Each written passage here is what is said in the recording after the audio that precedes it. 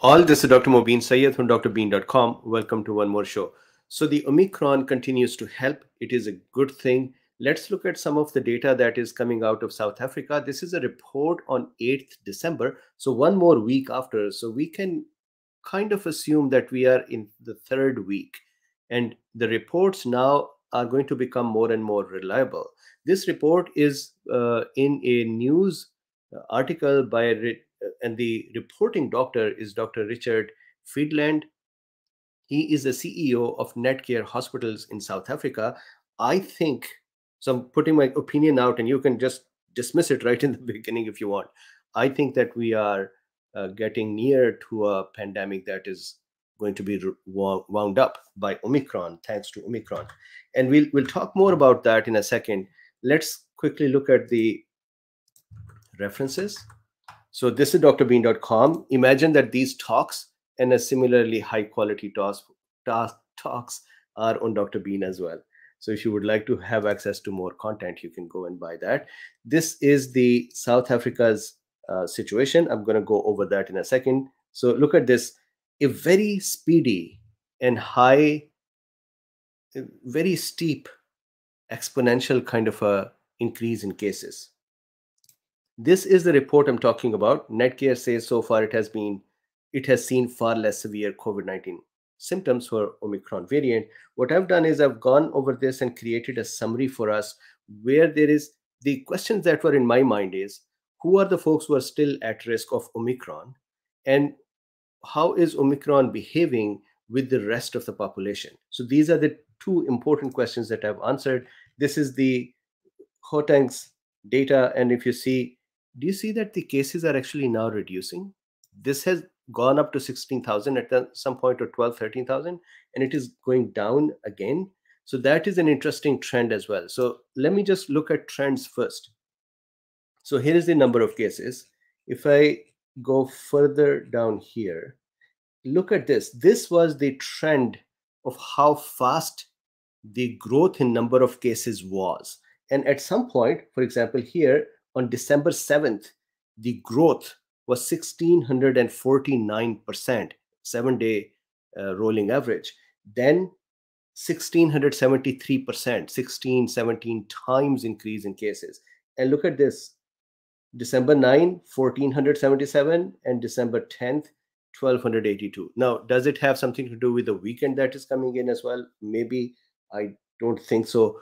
But even the cases that rose are now on the downward trend too. And here is the most important thing that you would see in the discussion. This is the most important thing for me.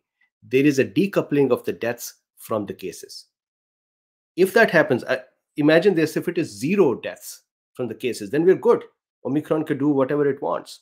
It would actually help immune us. It would give us immunity. However, there still is death. So please keep an eye on the discussion today to see who are still at risk. But if you see here, the number of deaths are actually continuing to go down. Not only they're decoupled, they are going down. So with this background, with this context, let's start our discussion. So this is Dr. Richard Friedland. He is the CEO of Netcare Hospitals, and I have the link to these articles in the description. So this we just saw, cases are increasing rapidly. And he made a comment, he said, it is possible that the cases are increasing rapidly and maybe because of that, hospitalizations are yet less because all of a sudden there's a pile of cases. But at the same time, you would have seen in our previous discussions that the patient symptom set does not live on for a longer period of time. They become okay within 1 to 2 days. So that means that it is possible to rely on this data to say, yes, cases are increasing, and yes, deaths are not associated with them, or very few deaths are occurring.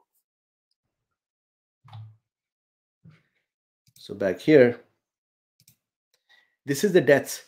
And as I just showed you as well, the number of deaths over here have gone down to 19. They were 22, 23. Before that, if I go back here to this one, see this 19, 23, 21, 24, 30. 31, then they were down to 12, it is something like that, and then they were higher. So South Africa came from a higher number of deaths down, then they had a slight upturn, which once again has continuously going downwards.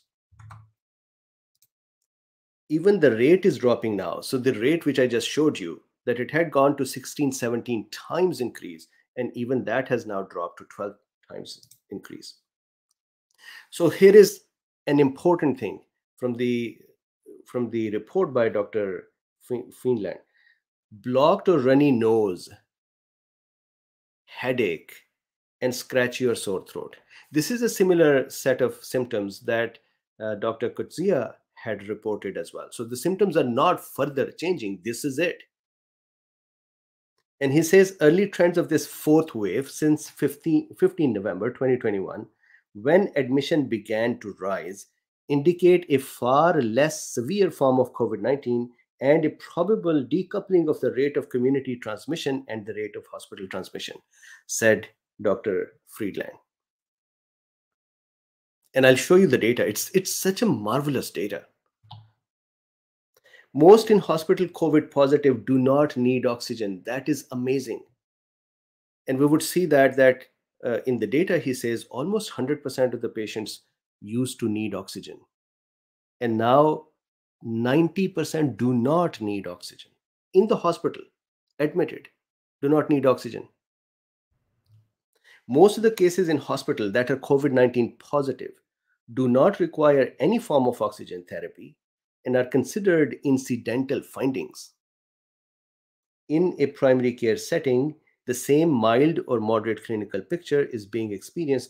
It is our considered view at this early stage that should this trend continue, COVID-19 may be effectively managed at a primary care level, with the exception of certain cases requiring admission to tertiary facilities. And can I actually add something to this?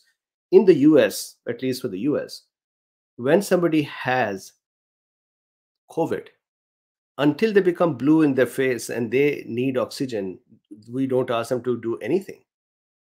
If you take this statement and then apply it to the US, do you know what Omicron would mean for US? People would stay at home and become okay and move on.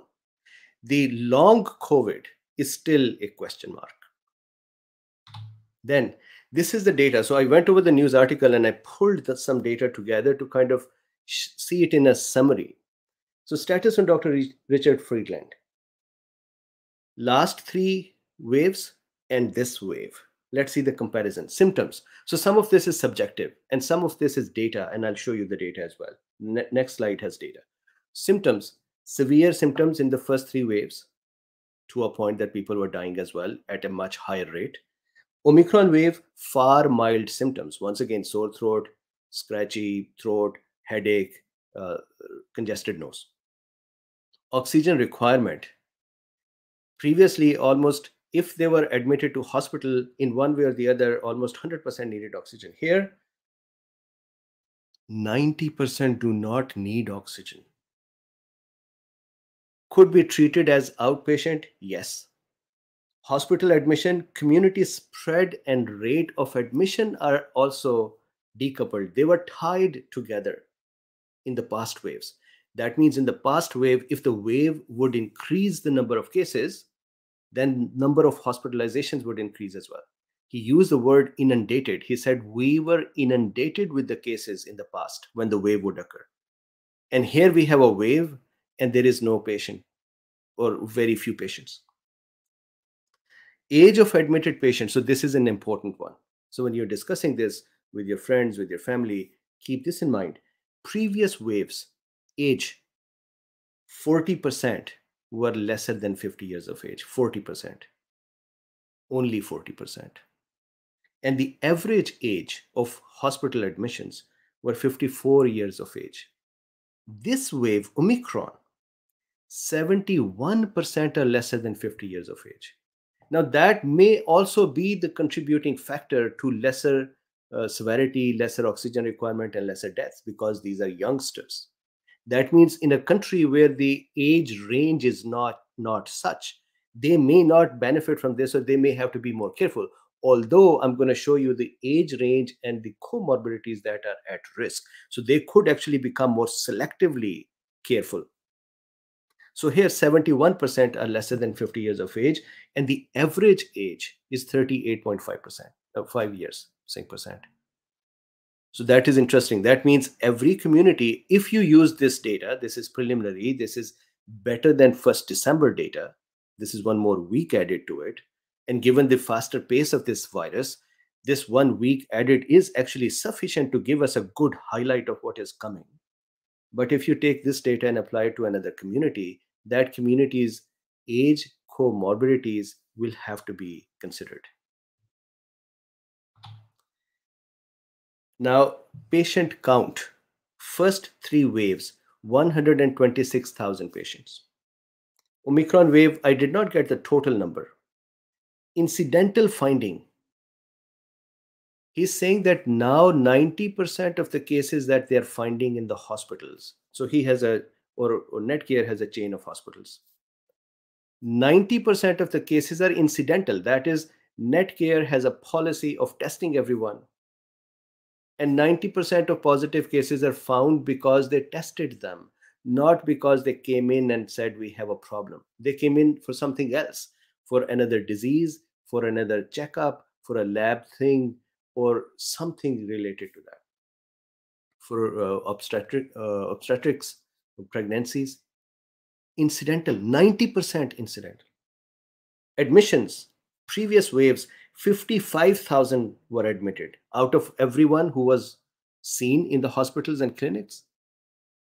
44% were admitted. Here, out of all, so I still do not have the whole number yet, but only 337 admitted. I can say this, that from a case rise point of view, this is absolute number of cases. So they're almost behaving like a wave. Even then, 337 in Netcare hospitals and 55,000 previously in Netcare hospitals. ICU admission, out of those that came into the hospital, ICU admission previously used to be 26% going to the ICU. You would see that over here, very few went to ICU. Again, I didn't have the exact number. Oxygen, all admitted needed oxygen in the previous waves, 100% needed oxygen. This wave, 33 patients need oxygen out of 337, that is 10%.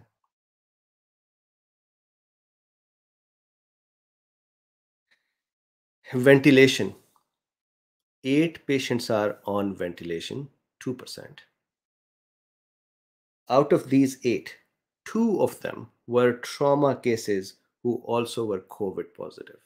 So really 6 because of COVID on the ventilation, 2 on the ventilation because of trauma, but all are also COVID positive.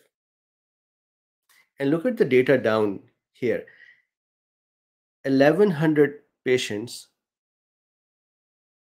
positive out of 32,000 outpatient. So in the Netcare facilities, 32,000 patients were seen. Out of them, 1,100 only were COVID positive. And then 22,000 patients were received. This is from November 15 onwards. 22,000 patients were received in emergency rooms. Out of them, 816 were COVID positive. Do you see how the numbers are actually really low? It would be great to actually compare that to the previous waves and the total counts. But anyway, still, you can see this number here, admissions 55,000 versus 337. Again, it is preliminary, but if you see here, a wave size here is May 11 to October 7. So May, June, July, August, September, October. So there is 6 months in there. So here we're only looking at 2 or 3 weeks data. It needs to be extrapolated, but or it needs to be observed more. But still, in the same duration, because the number of cases are similar, The hospitalizations and oxygen and ICU requirements are not. So during the first three waves, when the overall community positivity rate breached 26%, so out of a community, 26% became positive. We were inundated with COVID-19 admissions to hospital. Within Netcare, we had over 2,000 COVID-19 patients in hospital during the first wave, over 2,250 during the second, and 3,000 during the third. At present, the 337 patients represent a fraction compared to previous waves. Again, the data size is becoming equal to previous waves. Duration is not. It went up faster, but still the numbers are small. The very rapid rise in community transmission as compared to previous waves may partially explain this relatively low hospital admission rate. However, there does appear to be a decoupling in terms of the rate of hospital admissions at this early stage in the evolution of the fourth wave. Once again, keep putting the age and the that community status in front of you, meaning we cannot just take this number and apply it everywhere. I can say this, that it would seem like everywhere in the world the behavior should be better of this virus. 800 admissions since November 15th, 75% unvaccinated. He said Netcare has seen 7 deaths over this period in this group. So 75% were unvaccinated. So that is about 600. So 600 admitted unvaccinated. Out of them, 7 deaths. So actually not 75%, but out of 800, 7 deaths. So about 1%, of which 4 may be ascribed to COVID-19. So not even 1%, 0.5%. The ages of these 4 patients ranged from 58 to 91. This is what I would like you to consider. 58 to 91 years of age, and all had significant comorbidities. So how do we see it in the previous data? Previously, what we knew was out of 100 patients who are hospitalized, about 20 would end up in ICU. Out of those who end up in the ICU, out of this whole 100 that ended up in the hospital, actually 4 to 5%, 6% would die. In some hospital 3%, in some hospitals 6%. So 100 patients who go to a hospital, 3 to 6 would die of COVID. Here, 100 patients who go to hospital, half dies. So that means out of 201 dies. That's a great efficacy compared to where we were. Efficacy of the Omicron or incidence rate is really low, or hazard ratio compared to the previous is really good. This is really important. Previously, out of 100 in the hospital, 3 to 6 would die. In here, out of 200, 1 will die. And even then, the age range 58 to 91 and significant comorbidities. So this is my quick depiction. Here is a little O and here is a big P. Why are you doing this to me, bro? I actually thought that there should be the cartoon. I thought I just did not know how to draw it very well. That was that big P is on the floor and little O is tasing it. And it is saying, don't tase me, bro.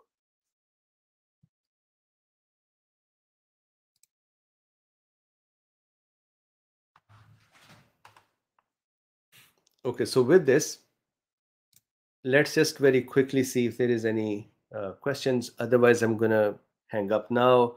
I will come back again in about half an hour and discuss some more topics as well. Please like, subscribe, and share. I'm going to keep it short. That is why I'll come back with some more data afterwards. And if you would like to support this work, not just for the Omicron and COVID, if you would like to support this work for healthcare and medical students in general, as your contribution to this, I think that healthcare, nursing students, medical students need to understand medicine more clearly. That is my mission. That's what I'm doing. then you can support this work. There is a Patreon link, there is a PayPal link, and there is a link for Buy Me a Coffee. Thank you very much, and I'll see you in about an hour again. And sorry to puncture your weekend with this extra talk. I think that pandemic is winding up. Bye-bye.